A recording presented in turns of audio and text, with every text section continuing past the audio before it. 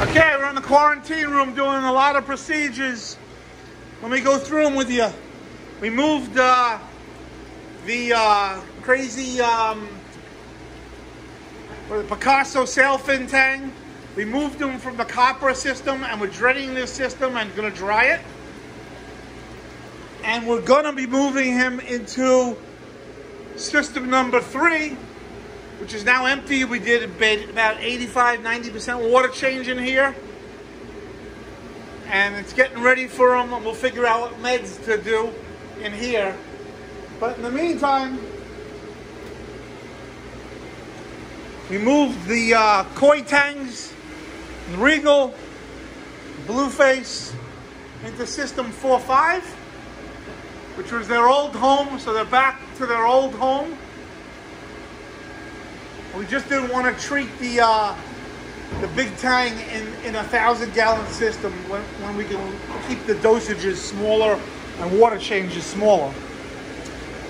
So back to the tang, the sailfin tang. He's now in a 2-hour Cipro bath. We dissolved about 500 milligram capsules of Cipro with about 20 gallons of water. It's 30 milligrams per liter of Cipro, 2 hours. And we gave him a freshwater dip before he went into the Cipro bath. Do we see anything falling off that looks interesting in here? Can't really tell. And after that, he'll go in system number 3, where we can get him easily, and he'll keep doing baths.